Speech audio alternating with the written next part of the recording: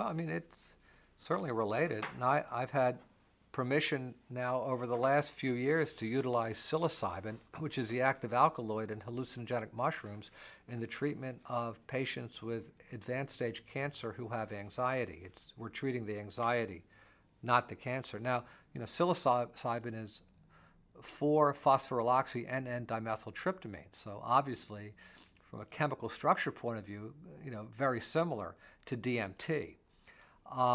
The psilocybin experience itself is a 6-hour experience, slightly longer than ayahuasca. It's also a visionary experience, and thus far we're observing very positive effects in regards to the nature of experience during the session, and then subsequent effects on mood regulation and anxiety control, pain perception, need for narcotic pain medication, and overall quality of life for cancer patients. We've seen, by and large, our subjects do quite well in the time they have remaining. I might also point out that work with terminal cancer patients in the 60s and early 70s, particularly the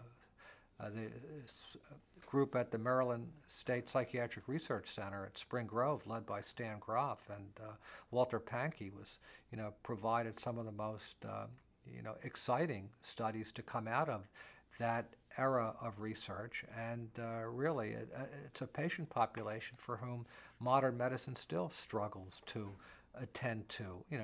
Granted, medical treatments have improved. Individuals are living for longer periods of time, so we have their quantity of survival has increased, but the quality of their day-to-day experience is often still plagued with significant degrees of depression, of anxiety, and really limitation.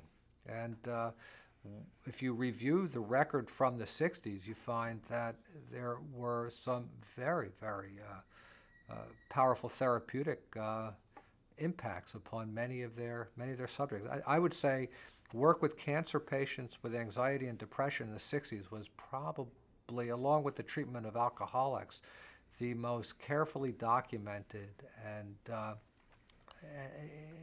and strongest area showing psychedelics' potential treatment efficacy.